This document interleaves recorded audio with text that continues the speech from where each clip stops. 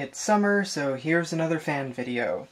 This is a probably 20-year-old window fan, presenting with a couple problems. One of the two fan motors spins slower than the other, and after a little while of running on high, it will stop running for a few minutes, presumably some sort of thermal breaker. On the low setting, it will run indefinitely, though I think it still has some issues. The fan's been in use in a house by the ocean for the better part of a decade, so there's a fair bit of corrosion on it. Might need HD and full screen to see it, but in the lower right corner there's the kilowatt on the amp setting, so you can see how much current this thing's pulling. If I click it onto the low setting,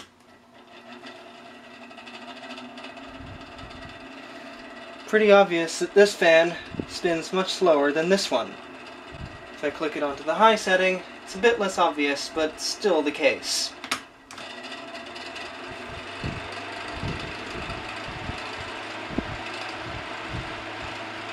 And it pulls around a little less than twice that, at just under 1 amp.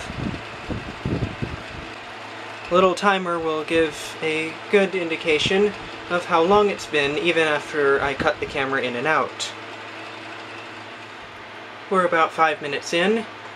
The current has dropped from 0.99 down to 0.83, and, unusually, the motor that's spinning at normal speed is getting too hot.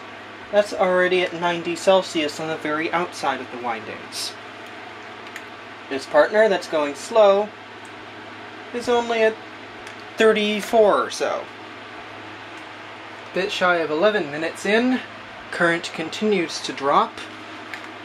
Hot spot on the fast motor is up to 117 Celsius. Slow motor at 43. The fan just quit on its own with a quiet little click. Both fans stopped. Current is 0. We just crossed 15 minutes. Slow motor, that reached equilibrium in the upper 40s. Fast motor, now that it no longer has airflow, is at 135.6. On a closer sniff, it is starting to make the burning smell. Here's a quick look at the wiring of the switch. The white wires with no stripes are the neutrals, and those go straight through to the neutral wire of the mains lead. The hot side can be connected to either the white with black stripe, which is a low-speed tap, or the white with red stripe, which is a high-speed tap. I've bypassed the switch and wired the overheating motor directly to the mains lead. 0.34 amps, a bit less than I would expect. I think I might have confused which wires were the high-speed and low-speed taps. Swapped the wires around. Let's try this again.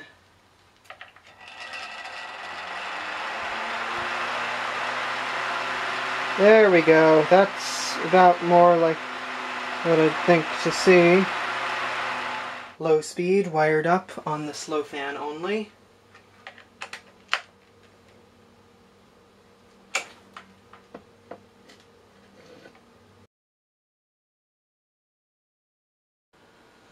If you haven't already, put it on HD and click it to full screen, because this might be hard to see otherwise.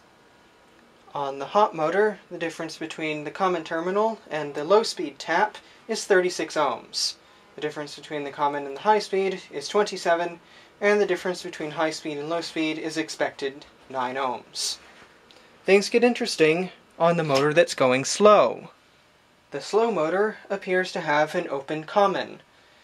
It's open circuit between common and high, and between common and low, and only the between high and low shows any measurable resistance. Again, it's the expected 9 ohms. To see how the slow motor can run at all, we need to look at the wiring of the entire fan. The commons just join together in parallel and go straight to the neutral wire of the mains lead.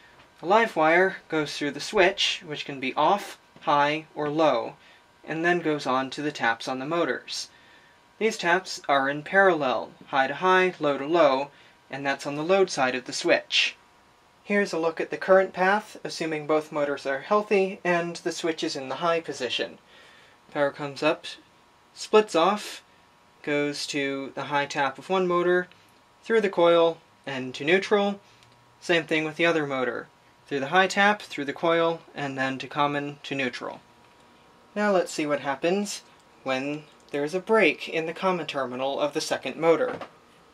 Some of you with EE backgrounds might have noticed these motors are wired much like auto transformers, and that's exactly what's happening.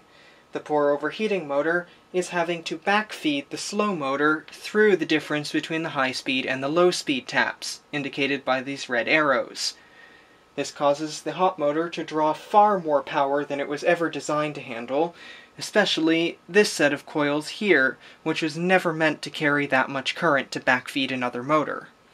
Likewise, it explains why the slow motor has extremely low power and can't spin very fast.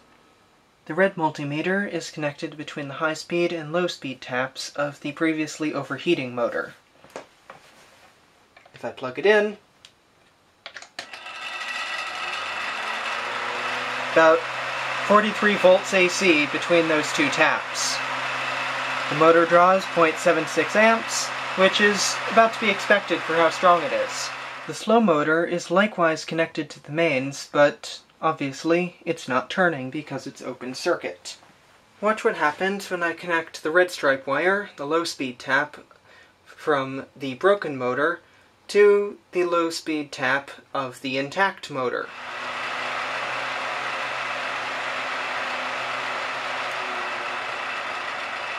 When I hook it up, the voltage sags quite a bit because it was never meant to be run like this. The intact motor slows down, and the broken motor starts to turn. I let go, voltage comes back up, and things are back to normal. You can also notice the current goes up quite a bit too.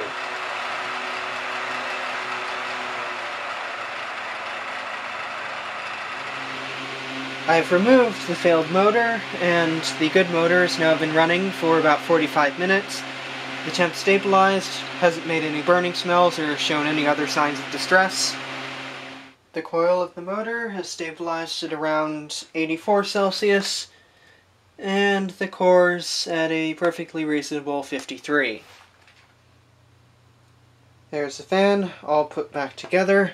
Bad motor removed, good motor wired in.